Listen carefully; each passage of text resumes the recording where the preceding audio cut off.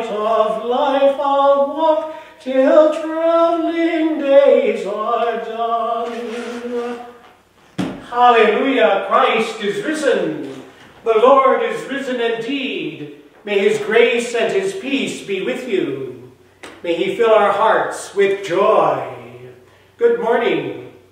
Welcome to St. Hilda St. Luke's Anglican Church in St. Thomas, Ontario.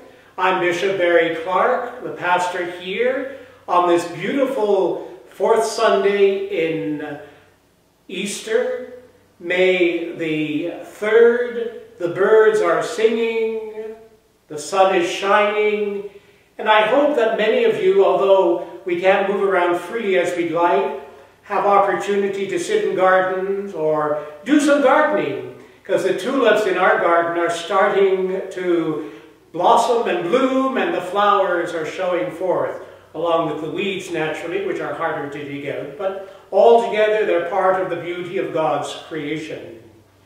This is, as I said, the fourth Sunday in Lent, known as Good Shepherd Sunday, and we will hear passages of Scripture that make reference to God as shepherd, as Jesus as the Good Shepherd. Let us pray.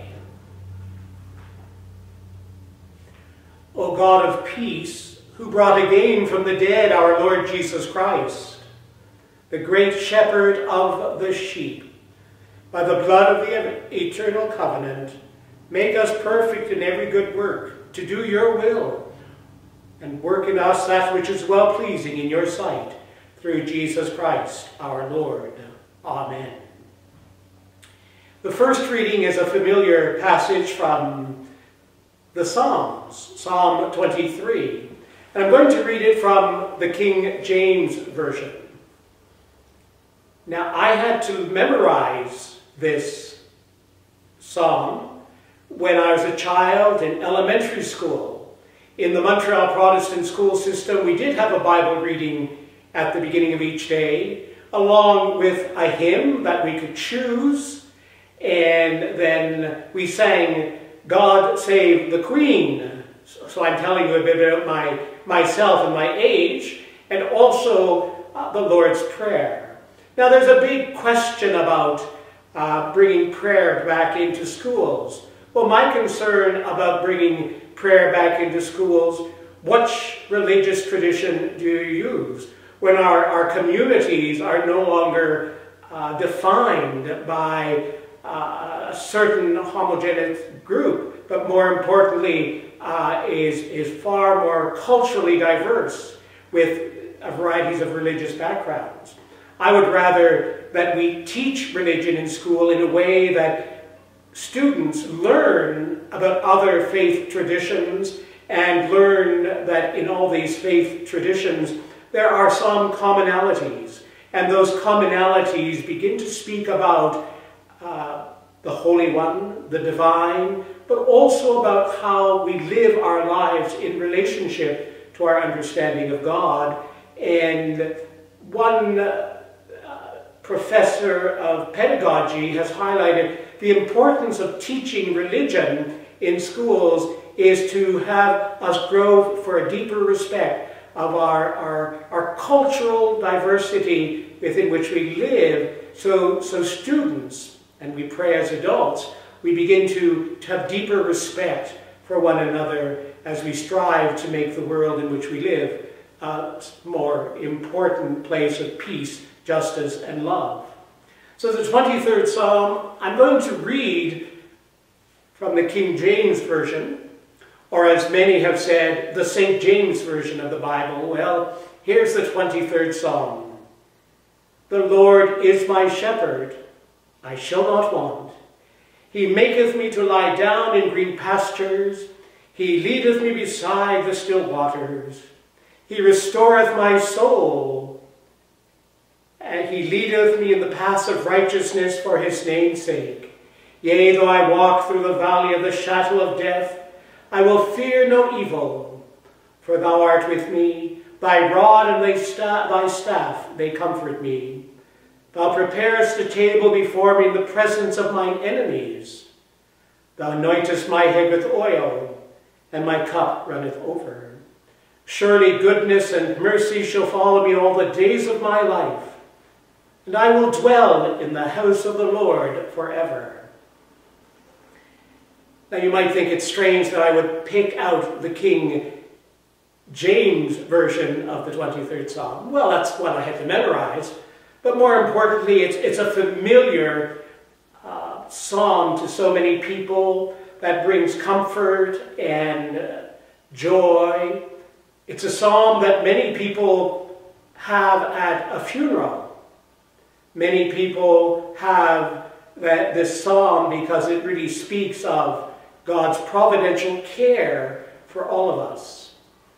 And as we hear these words, I'm reminded that there's a piece about that assurance that God is with us, that a victory of Christ who says, I am the good shepherd and I know my sheep. I call my sheep by name and they follow me and I offer them life. It's really courageous of any of us to depend on God. I say it's courageous because we are a culture and a society that is far more engaged with the world around us, and the attractiveness of the advertising, the attractiveness of I want this, I need that, and this consumer society envelops all of us. And here the psalmist is inviting us to look at it from a different perspective, to recognize that God, our dependence upon God, provides our daily needs. That there is really no fear. And John has said that perfect love casts out all fear. And if that's true, John is writing about the importance of God's love for each and every one of us, for each and every part of creation, where the Spirit of God moves in all of creation. There's also something more significant about this psalm that gets lost. And the piece at the end, I shall dwell in the house of the Lord forever. This idea of going up into the temple to be with the people of God makes this psalm a community psalm, not just for individual meditation and contemplation and comfort, but it's a community psalm where people gather in the house of the Lord, where they gather in the house of the Lord to be deeply aware of our commitment to one another. And I pray that this day will happen when we can gather once again in this wonderful sacred space and sing God's praises in unity and pray together and receive the sacrament. But that doesn't mean that where you are, sitting in your backyard or on your sofa or wherever, that you can't pray for the needs of the world, that you can't pray for one another. Maybe a phone call, perhaps a note, a text message, Facebook, whatever form of social media we use today can be outreach to our community. So I turn to John's Gospel for a moment. And Jesus said in the book again, I assure you that I am the gate of the sheep. All who came before me were thieves and outlaws, but the sheep didn't listen to them. I am the gate. Whoever enters through me will be saved. They will come in and go out and find pasture. The thief enters only to steal, kill, and destroy. I came so that they could have life indeed, so that they could live life to the fullest. This fullness of life, or the abundance of life that Jesus offers, is that invitation to actually place that faith that God is at work, working in us, always that which is well-pleasing. As many of you know, we have 3 dogs. Lily, Maya, and Brittany. Lily is a King Charles Spaniel, and Maya and Brittany are a mixture of Yorkies and something else. We've never figured that one out. But one of the things we learn from our dogs is that there's that sense of they hear our voice and they come back to us. Not perhaps immediately, but they come back because they know that we provide for them the comfort, the food, and they provide us with the joy and their presence. But there's something peculiar about our three dogs. When we let them out of the house without leash, they run across the street immediately to our neighbor. And our neighbors are a wonderful couple, gentle, kind, generous, and in a way the dogs receive treats from them. So they recognize that these people are safe for them because they give them treats and they enjoy a treat. It's hard sometimes to get them away because they want their treats. But Pat and Kay are so generous that they continue to feed the dogs. What I'm making here of an analogy is that God knows us by name, calls us by name. We are God's children. And God calls us in a way that is loving, kind, and gentle. We may not hear it through the ears. We may not hear God's call through a mind, but we can hear God's call through our heart, our intuition, through the beauty of creation all around us, and we can hear God speak God's word to us. The Lord is my shepherd, I shall not want. He maketh me to lie down in green pastures, and he restores my soul. God is restoring that which has been destroyed by bacteria and virus. And how is God doing that? God is working through the ways of creative medicine, through the talents and gifts and the perseverance of our medical people. And so we continue to pray and uphold them. And our memorial candle continues to be lit to remember all those who have lost their life because of the COVID virus. Let us pray.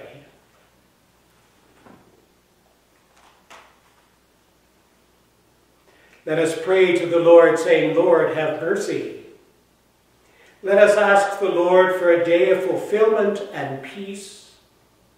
Lord, have mercy. Let us ask the Lord to teach us to love others as he has loved us. Lord, have mercy. Let us ask the Lord for peace and justice and healing in the world.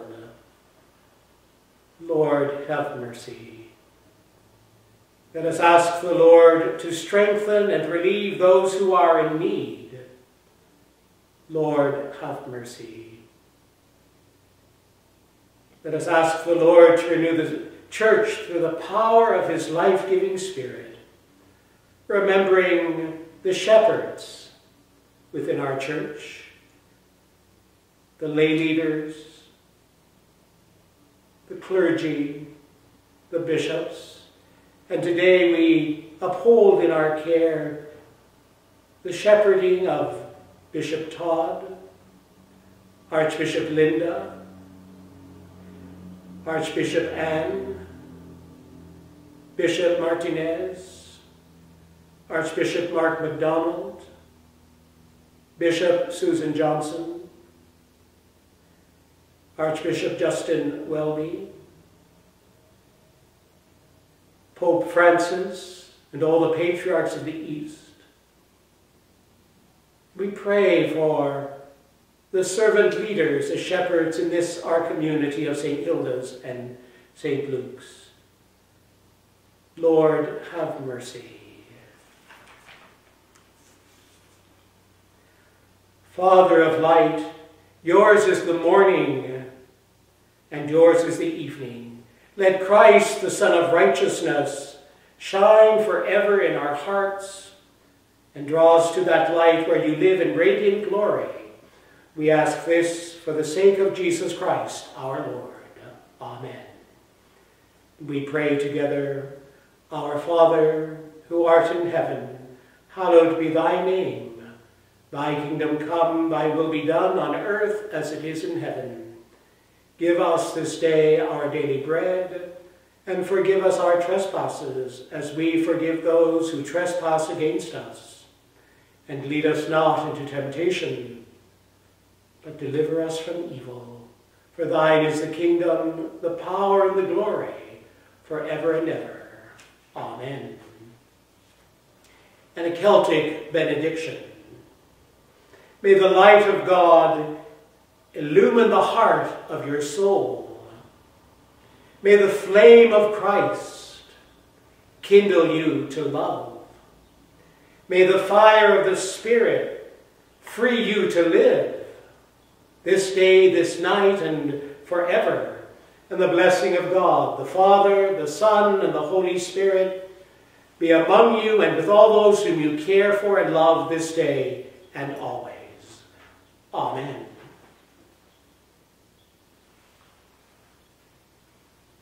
You'll notice I brought some friends to church this morning.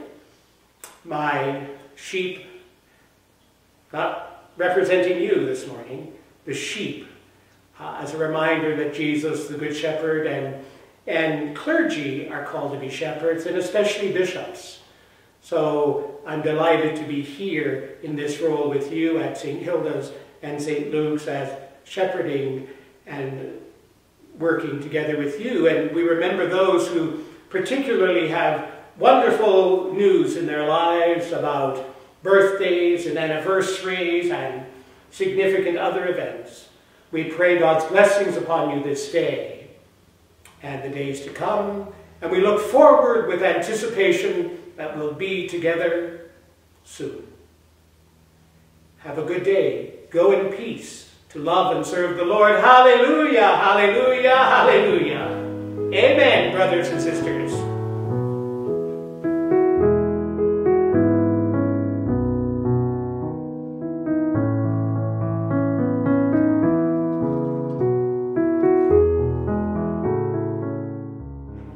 I came to Jesus as I was, so weary, worn, and sad.